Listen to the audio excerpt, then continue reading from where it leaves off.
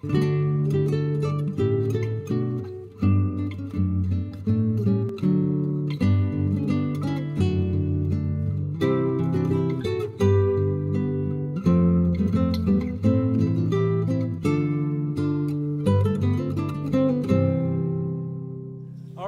delighted you're here. Let me introduce David Capes.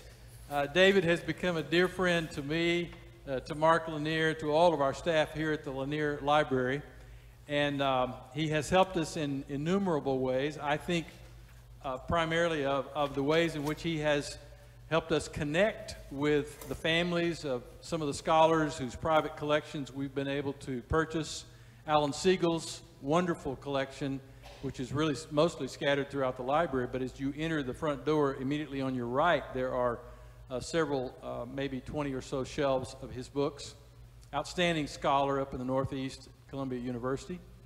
And David has helped us in so many other ways, helping us secure some of our lecturers and just being an advisor and a encourager in lots of ways. David is former professor for many years at Houston Baptist University, and PhD from Southwestern Baptist Theological Seminary. He is now academic dean at Houston Graduate School of Theology. Would you welcome him as he comes up to introduce our panel, please? Hey, thank you. Thank you, Charles. It is great to be here with you today, and looking forward to this opportunity to have dialogue with these scholars for a while. They are fortunate because I am not a lawyer. I've never cross-examined anybody. I've never deposed anybody. I have made a few graduate students cry, though, when I turn back their papers. So that happens sometimes. But this is going to be a very soft and wonderful conversation we have today on a couple of topics that we'll discuss in just a moment. You see, before you, our first discussion is on a fragment known today as the Gospel of Jesus' Wife. And thanks to Brent and Charles and others, we've got a very good, and I think Simon, too, provided this image, a very wonderful image. By the way, it's not this big in real life. It's much smaller than that. So you'll get a sense. But let me introduce our panelists today as we get started. Let's start off with Dr. Craig Evans. Dr. Evans, if you'll come on and join us and sit right down here. Dr. Evans has just come to Houston, I think just a few months ago, as the Dean of the School of Christian Thought at Houston Baptist University. I left so that to make room for him. He should be, I'm just kidding, I didn't do that.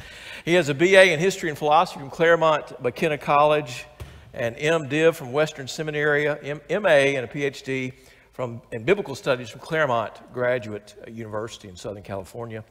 Until recently, he was the Payzant Distinguished Professor of New Testament at Acadia Divinity College in Wolfville, Nova Scotia.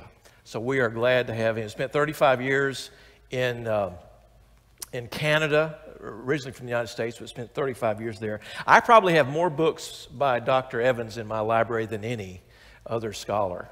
And so he's prolific, written a lot on the historical Jesus. He's written on archaeology, material culture from the ancient world, as well as Dead Sea Scrolls and other things. So would you welcome Dr. Craig Evans?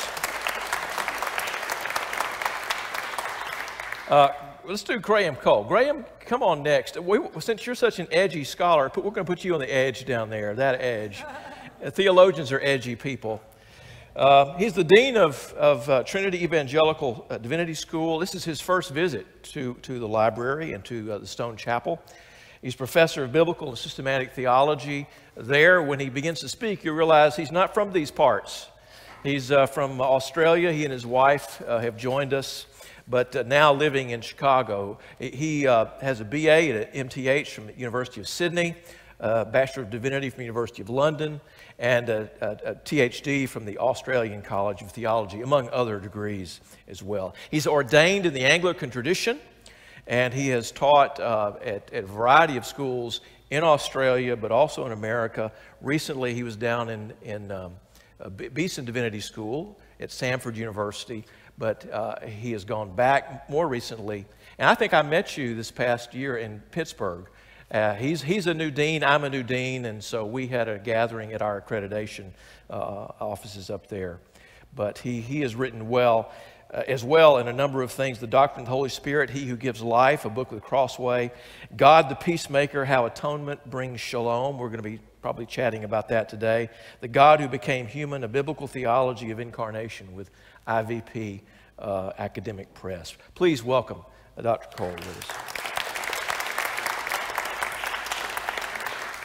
David Moessner. We're going to get David to come on up. David, if you would sit right next to Graham there. David is his first time too as well at the Stone Chapel and the library. He is the A.A. Bradford Chair in the Religion Department at Texas Christian University in Fort Worth. He has a B.A. in Theology from the University of Oxford, a B.A. in Religion from Princeton University, an M.Div. from Princeton as well, and a Doctor of Theology from the University of Basel in Switzerland. He was a student of Bo Rika, as was one of my teachers, Dr. Robert Sloan, now president of Houston Baptist University. He's written a number of books and monographs: Paul and the Heritage of Israel, which is one I need to get. I haven't gotten that one yet.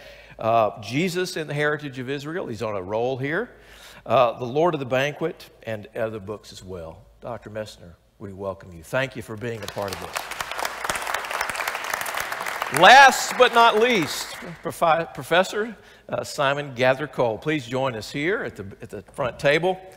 A reader in New Testament studies, a fellow at Fitzwilliam College, Cambridge University, an elder at his church, Eden Baptist Church in Cambridge. He did his PhD under Jimmy Dunn, fellow many of us know and have known for many years, and he's one of the bright and rising New Testament scholars in the world. He's written a lot about Christology, the preexistence of Christ, in a little book that I got a few years ago, probably the first book I read of yours, which is on the Gospels, Matthew, Mark, and Luke, and arguing that there is preexistent Christology there in those early Gospels. He's written this book that we're going to be talking about today, Defending Substitution, an essay on atonement on Paul, and it contributed to an essay, How God Became Jesus, the Real Origins of Belief in Jesus' Divine Nature, and the Gospel of Thomas and the Gospel of Judas. He's written widely. Let's welcome Professor Gathercole.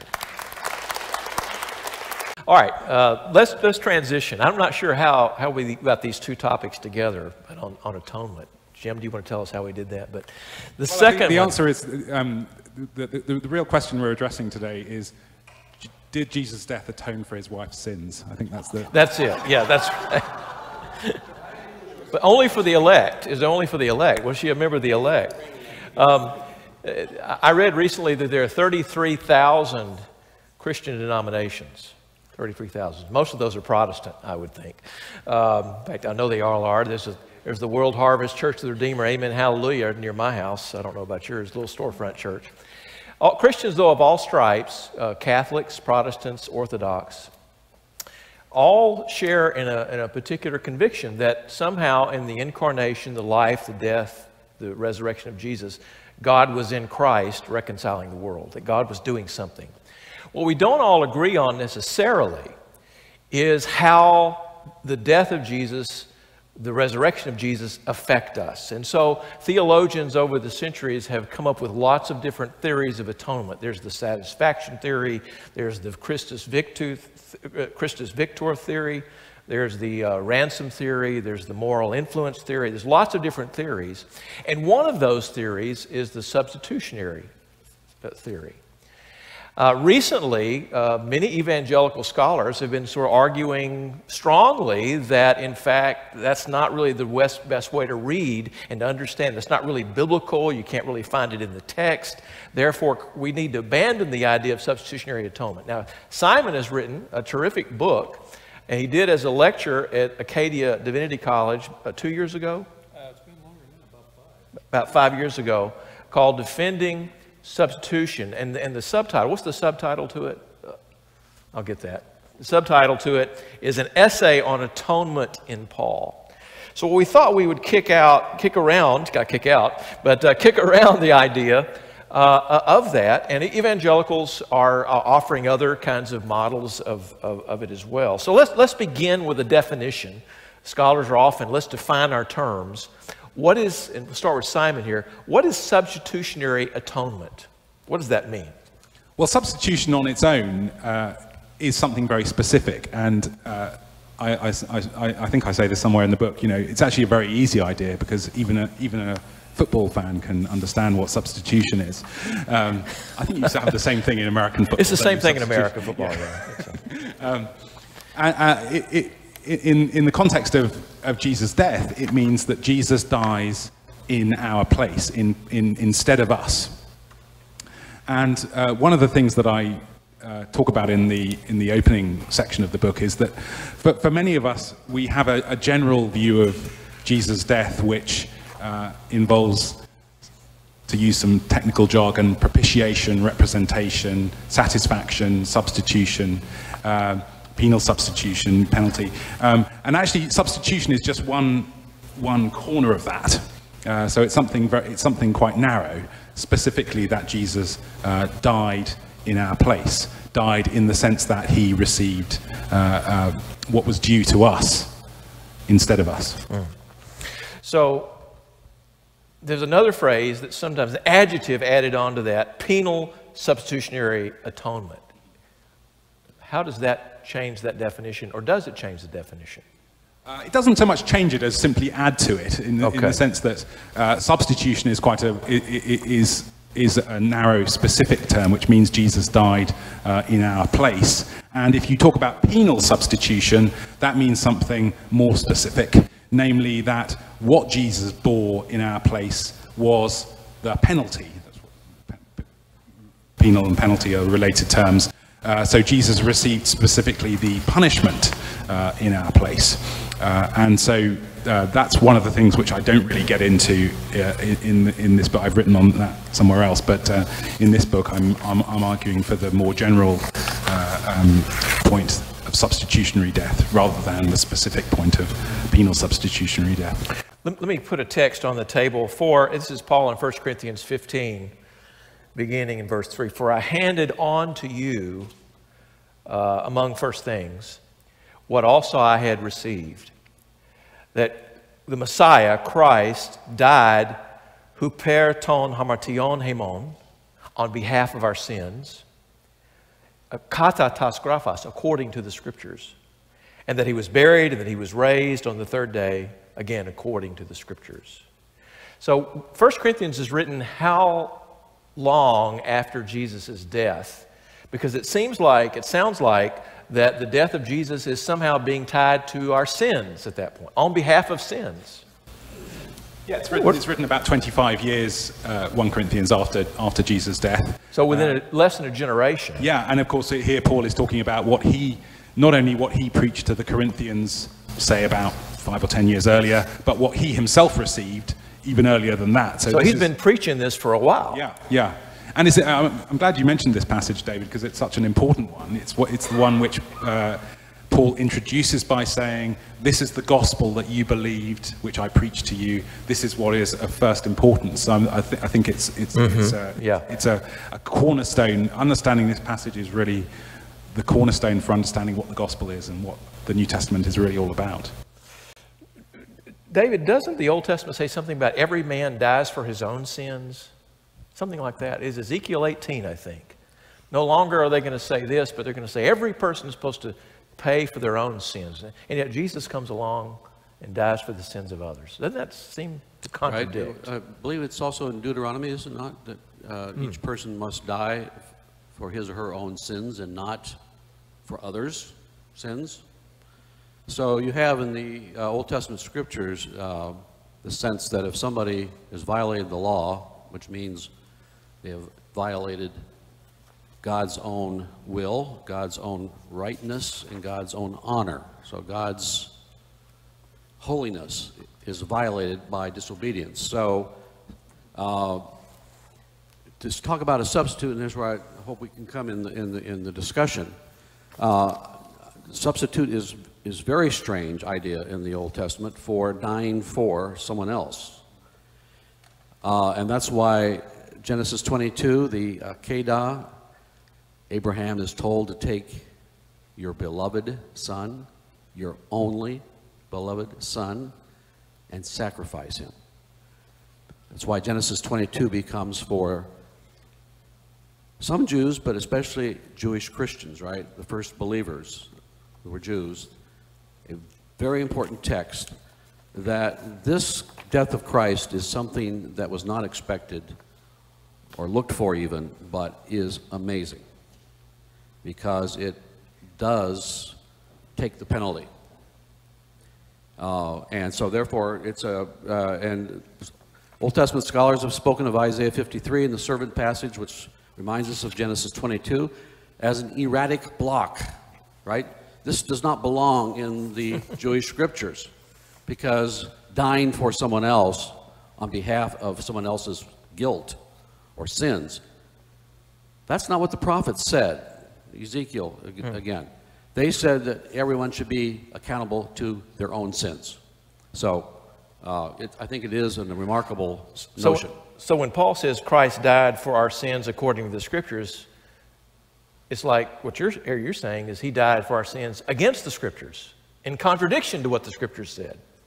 Well, for a lot of Jews, that's exactly the way they understood this crazy gospel of Jesus Christ, who hung on a cross, crucified. That's the greatest shaming a person can ever undergo. Anyone who dies on a cross is utterly scum. I mean, let's just be honest and use the words of the public. This is a most disgraced person, has no business ever being worshipped or the leader of a new religious movement. Therefore, to say that Jesus died for our sins on a cross, and that we have salvation, we have life with God. God looks at us now as not as violators of God's will, but as people who are in the right with God and have a relationship with God. It's a remarkable gospel. So it went against every Jewish expectation. Is that why many Jewish peoples don't accept it? Is that what you're saying? Why they don't accept that idea? That, along with incarnation, right? Incarnation, I think. Probably. Yeah. I think most Christians, including myself, don't really fully grasp incarnation. And when we start to think about what it really means that God became one with us and fully with us, experienced everything that we experience, how do we understand that? It's overwhelming. And in the 2nd century, I'm getting off the point here a little bit, but the point is, the one who was crucified is the one who ate and drank among us and lived with us and called us to be with him in this new family.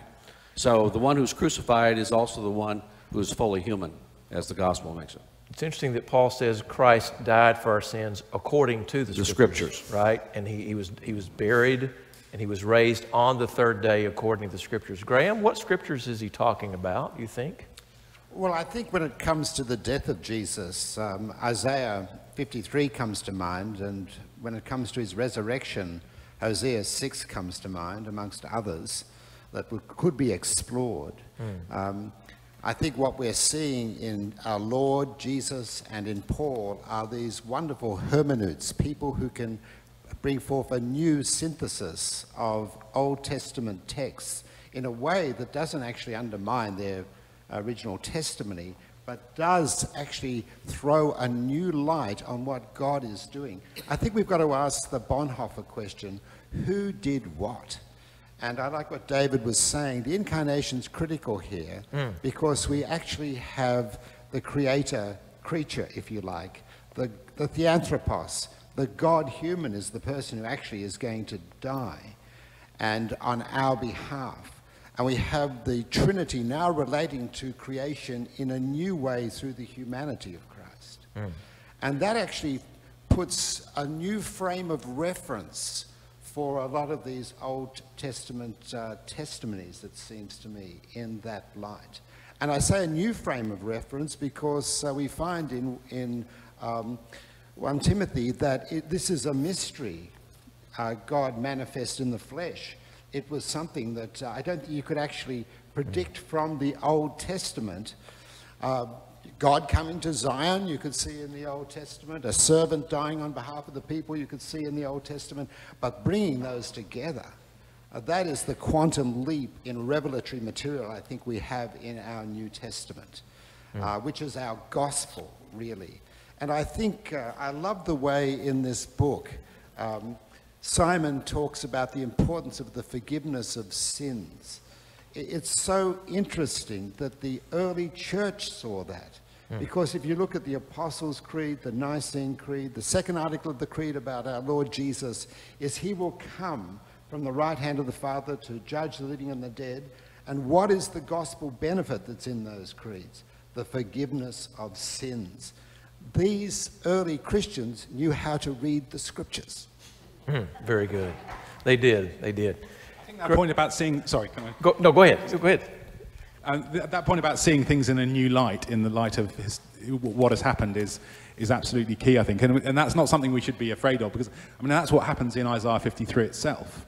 There's this guy who was in the history of Israel who was cursed, or who suffered terribly, and whom the people of Israel had hounded to his death.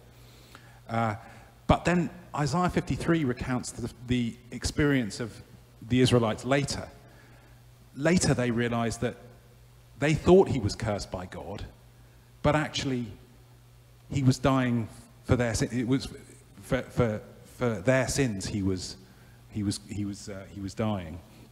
And that's exactly what happens in the case of early Christians like Paul. Paul regarded Jesus as someone who was cursed, but then comes to a later recognition of who Jesus was. One Old Testament scholar whom I mentioned in the book, Bernd Janowski in Tübingen, calls Isaiah 53 just right. He calls it a drama of delayed recognition.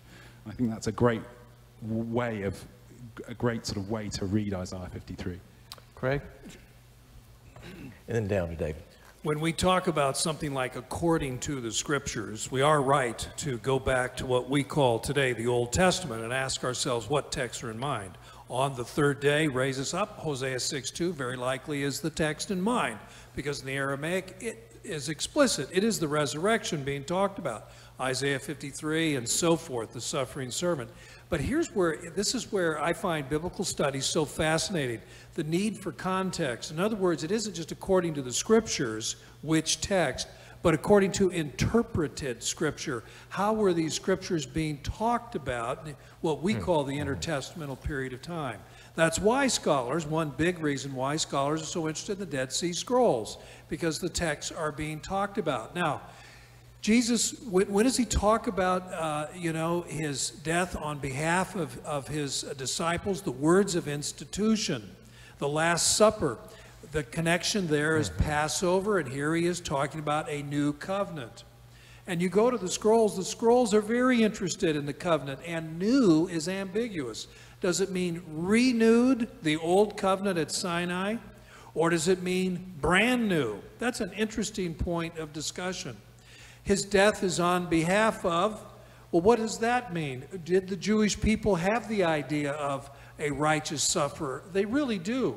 The Maccabean martyrs and others, in some way, their piety, their faithfulness, and their willingness to suffer, even die, benefits Israel.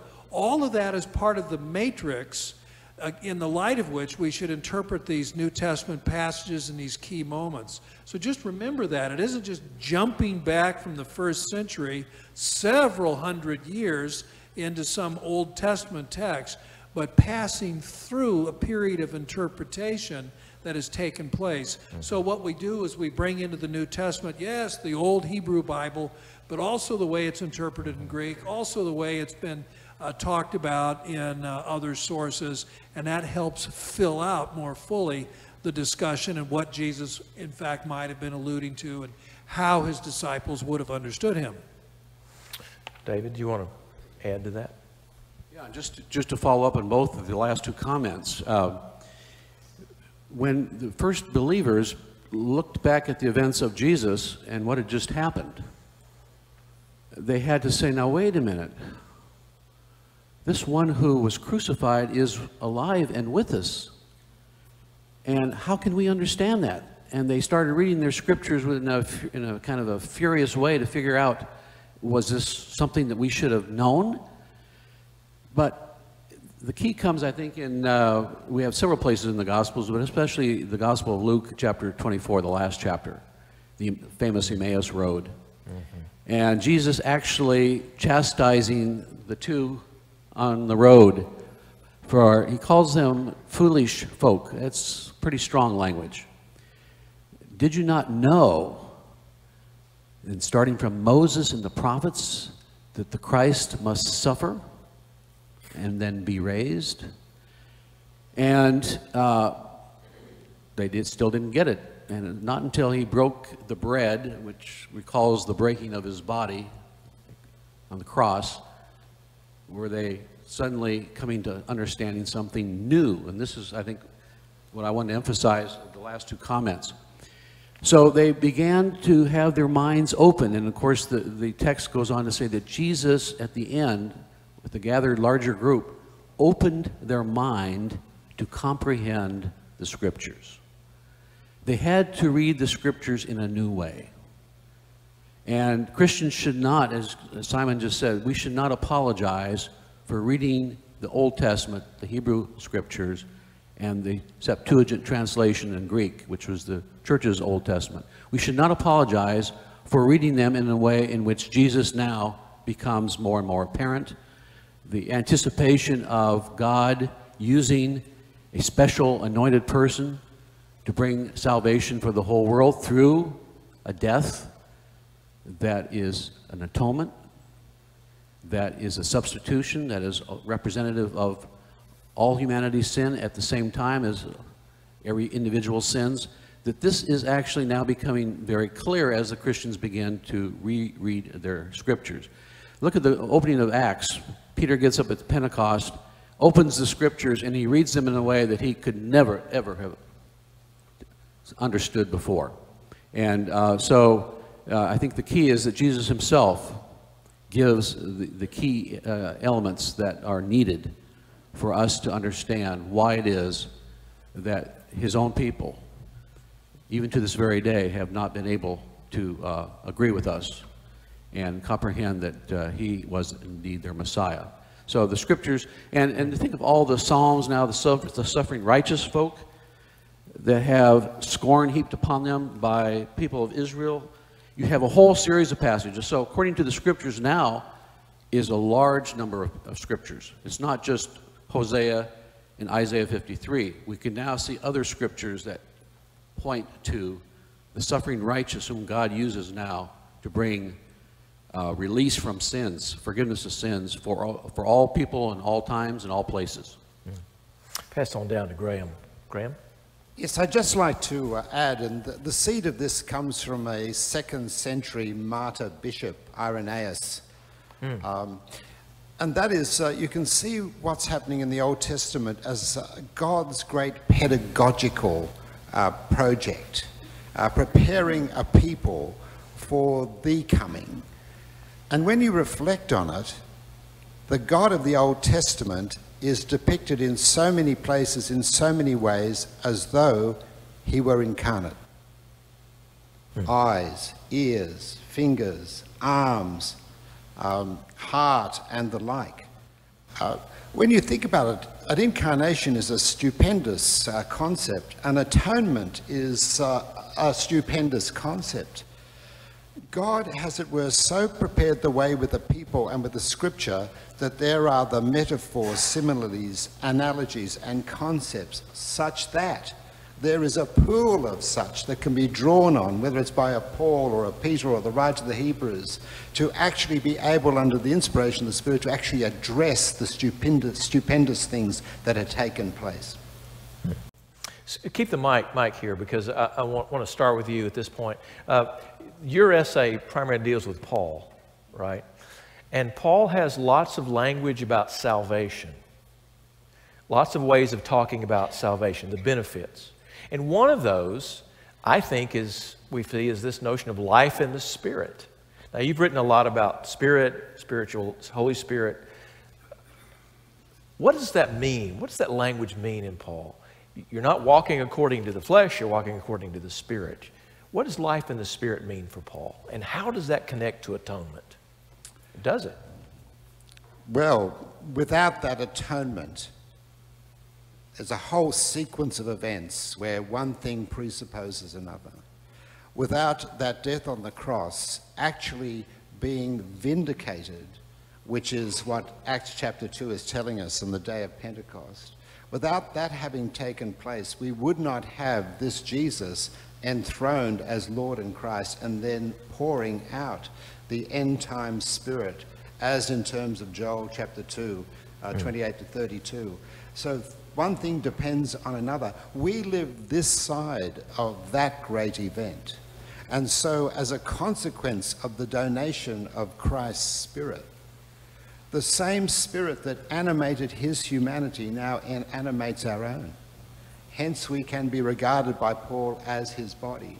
And things true of Jesus can now be predicated of us. His was a life in the Spirit, someone who lived by every word that proceeded out of the mouth of God. This is therefore the life of Christ's body, members of that body. And one way Paul can put that in sharp relief is by contrasting it with the former life, the life in the flesh. And he's got a number of powerful ways to express that. It can be like clothing, and you put off one set of clothing that characterized that other life in the flesh, and this new set of clothing. In some ways, the secret of real estate is the secret of the gospel.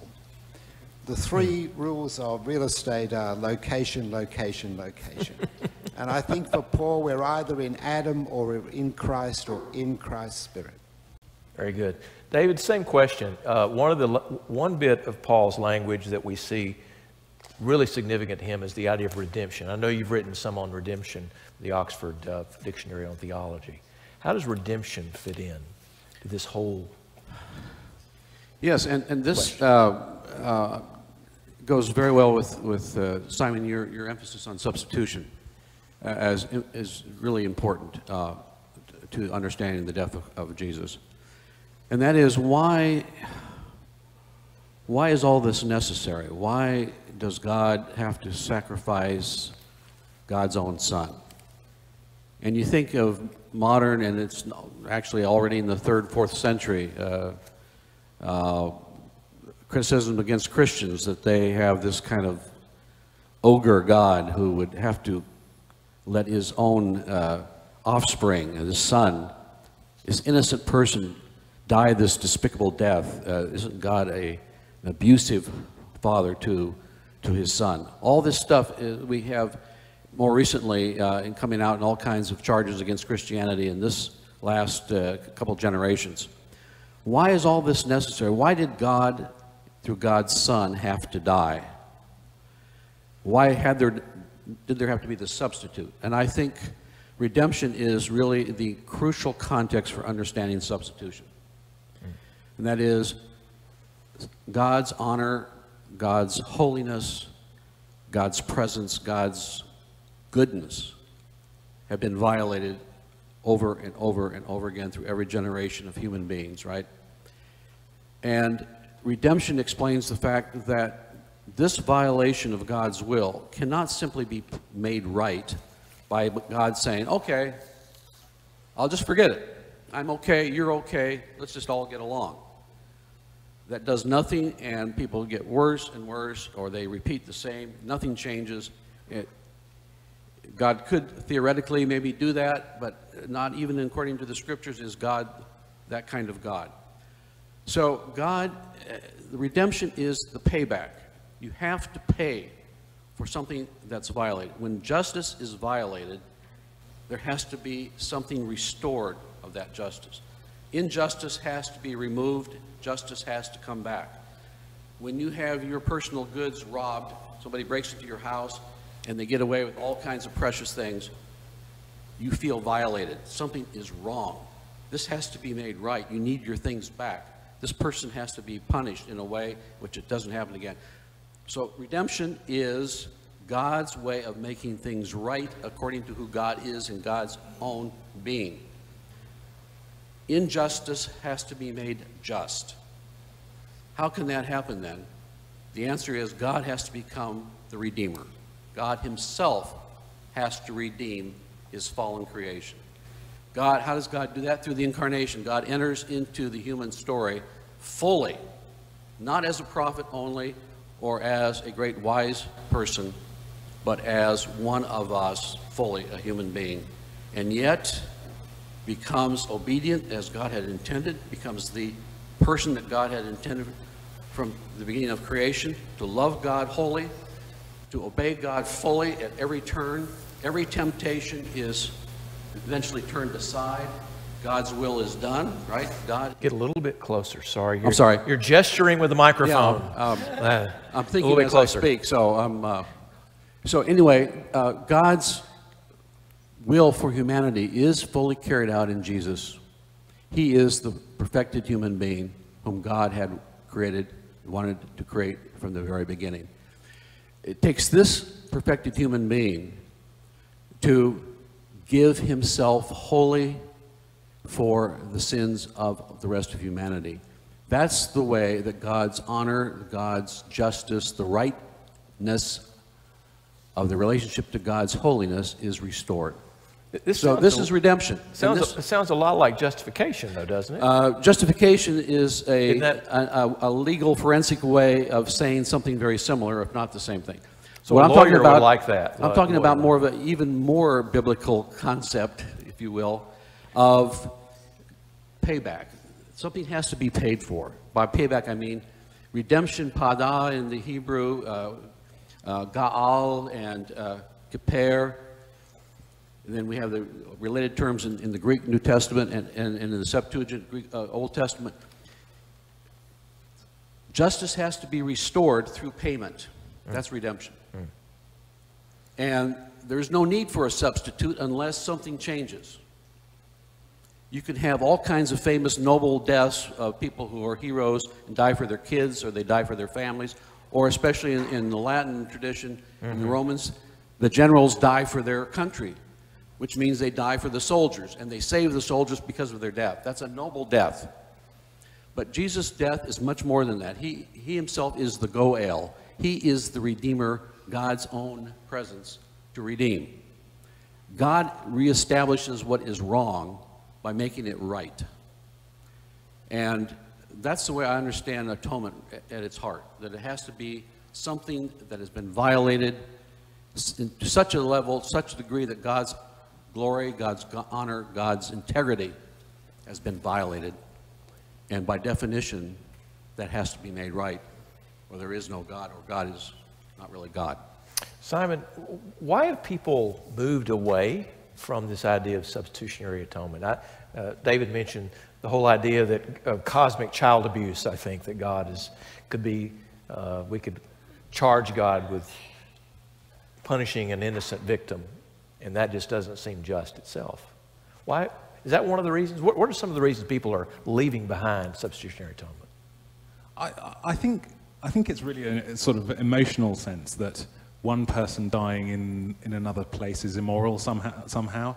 I mean, I think I was talking to a senior academic in Britain who about 80 years old, I think, saying, well, even the word substitution, makes me sort of squirm. That person said. And I think it's partly a sort of misleading sense of morality, really, that God couldn't do this. God wouldn't do this. It's a legal fiction. It's not in line with Scripture. It offends our moral sensibilities somehow. But it's just not fair. Yeah, it's not fair. It's not fair. Yeah. And that's the. It's not fair. And I think that in a way is the whole point. The miracle of the gospel, as David said, the miracle of the gospel. What's amazing about the gospel is that He died for our sins. Right. That in a sense this is the death of Christ for sins, not according to the Scriptures, because what we expect from most of the Scriptures, at least, is everyone dies for their own sin. But there are certain places like Isaiah 53 where you have a subversion of that. He was bruised for our transgressions. He bore our iniquities. And so one of the things you see all the way through Isaiah 53 is that He did this for us. He did this for us. He did this for us. And that's what we have in sort of compressed form in the passage in 1 Corinthians 15. He died for our sins. And that is the miracle of the gospel, which doesn't necessarily comport with our natural sensibilities. Let me get another text on the table and get Craig to comment on this. This is from Romans chapter 3, 21 and following. Now the righteousness of God has been manifested apart from the law, although the law and the prophets have borne witness to it. The righteousness of God through faith in Jesus Christ for all who believe. There is no distinction, for all have sinned and fall short of the glory of God, and are justified by His grace as a gift through the redemption. There's that language we just talked about that is in Christ Jesus. And it goes on to say, whom God had put forward as a hilasterion. Right? That's an interesting Greek word. And I looked at several translations. King James says, as a propitiation. The NIV says, as a sacrifice of atonement. The RSN, or Revised Standard Version, says the expiation. So what do you think Paul's on about when he says that God put Jesus out there as a hilasterion? Sacrifice of atonement, propitiation? Well, I think we have to interpret that against its cultic or sacrificial or, Old Testament understanding. So it's like it's a sacrificial payment is what it's alluding to. I think that word is freighted. It's freighted language. So was God demanding a human sacrifice? I've had people ask me that. I've had rabbis ask me that. God, wait a minute, there's no human sacrifice in the Bible. Not supposed to be for Jews, but is God demanding a human sacrifice? Is that what this is about? I don't know if it's a demand. Okay, now, you need to understand, I'm not a systematic theologian. Well, we have one of those on the end. That's right. So, however we'll let him answer. If I botch this up, Graham Cole can straighten it out. So I'm not a systematician. I get into speculative theology. That's my area of specialty. When I wander out of New Testament interpretation, I think the Son volunteered. So forget about the abuse idea and all the rest of it. It just says, you know what? This is on me. Let me do it. Let me fix this. It's voluntary, and that's where the love comes in. It's not compulsory, and there's no grudge behind it. Anybody else want to comment on that real quick? And then we've got to be done. Yeah, really quick. Oh, wait a minute. We have a guest who has just joined us. Walking down the aisle, Mr. Mark Lanier, the Reverend Dr. Mark Lanier. I have to ask a question. Please do, my friend. I snuck in the back a few moments ago. I bring everybody greetings. Tom Wright and I had breakfast this morning out in LA, and he says hello. And he says you owe him a lecture. So here's my question, fresh off of breakfast with Tom Wright.